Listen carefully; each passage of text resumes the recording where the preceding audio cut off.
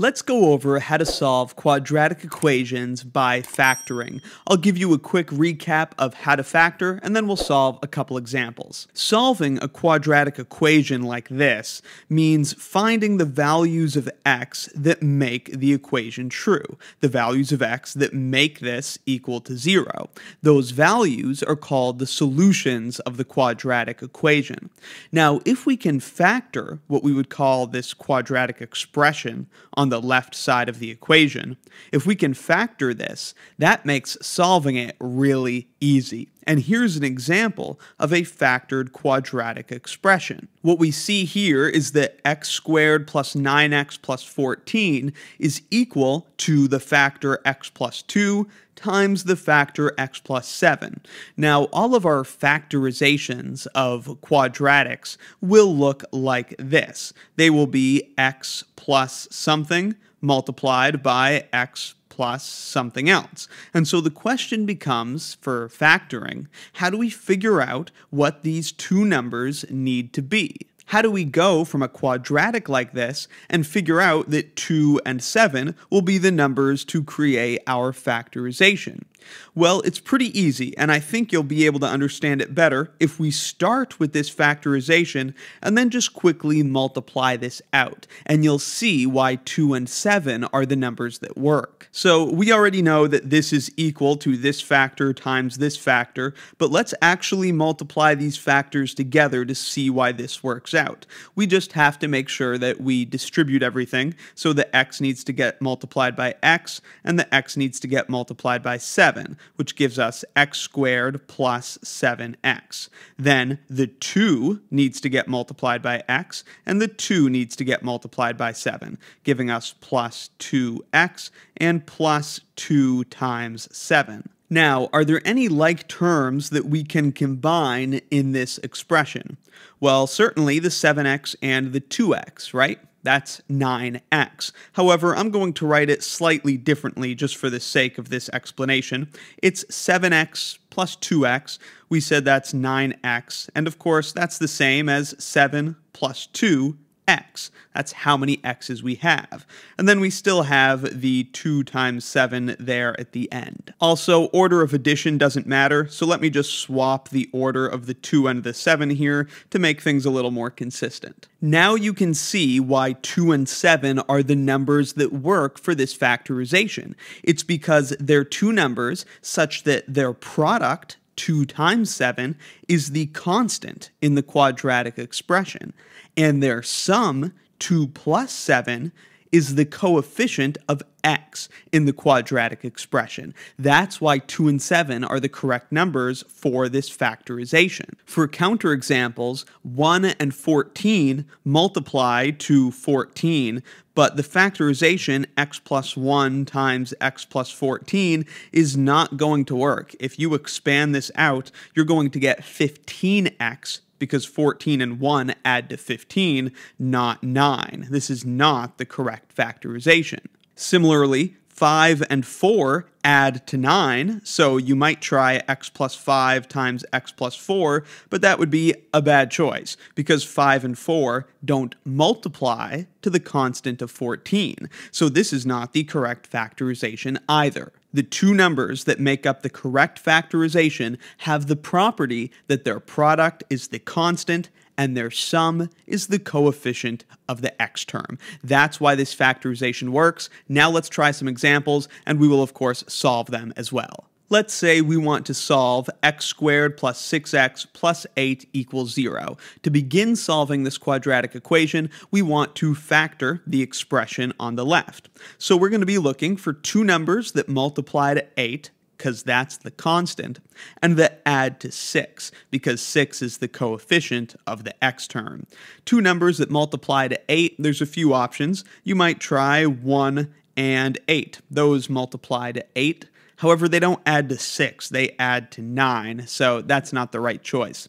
Perhaps we could try negative 2 times negative 4. They multiply to 8.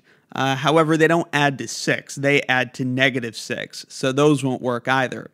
However, if we try 2 and 4, both positive, those do multiply to 8 and they add to 6. These are the correct choices for our factorization.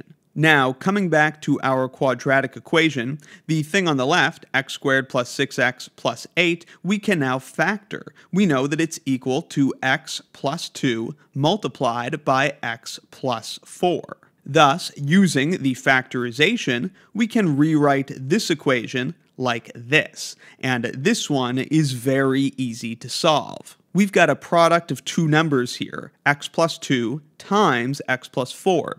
But the only way a product of two numbers can be 0 is if either of those numbers are 0. So there are two possible solutions.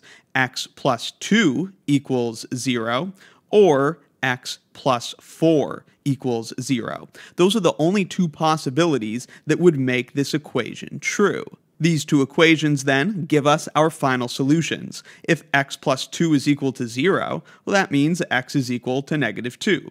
And if x plus 4 is equal to 0, that would mean that x is equal to negative 4. And so we have two possible values for x, negative 2 and negative 4. Those are the solutions of the quadratic equation. Here's a second example. We want to solve x squared plus 6 equals 5x. This one looks a little bit different because it's not written in what we would call standard form. So we should rewrite this equation in standard form, which means we're going to have 0 on the right side of the equation, and on the left side, we will write our quadratic expression in order from the x squared term, then the x term, then the constant.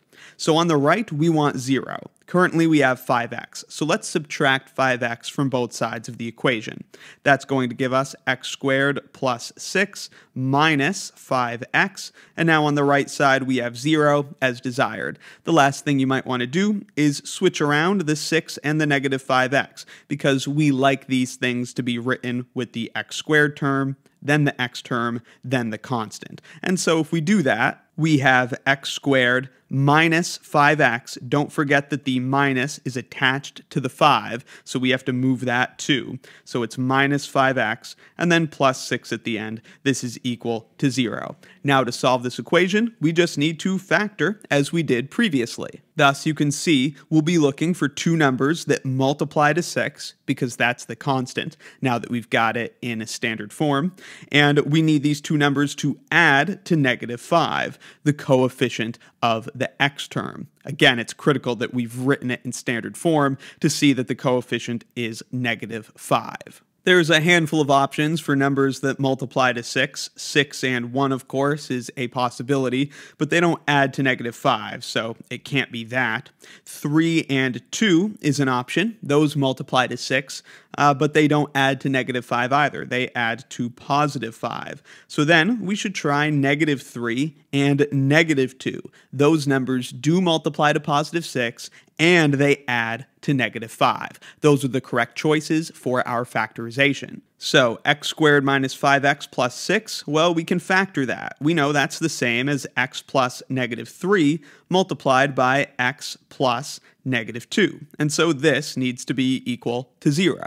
We then go through the same process as last time. This is called the zero product property, that this number or this number need to be 0 in order for this product to be 0. Regardless, we get these two equations. X plus negative 3 is 0, or x plus negative 2 is 0.